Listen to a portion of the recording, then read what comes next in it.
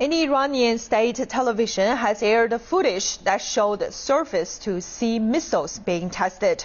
Al-Alam TV reported that 3 missiles were launched at dummy targets in Iranian territorial waters in the Oman Sea, as well as in international waters. The launches were part of a 10-day military exercise, which ends on Thursday, dubbed Great Prophet 6.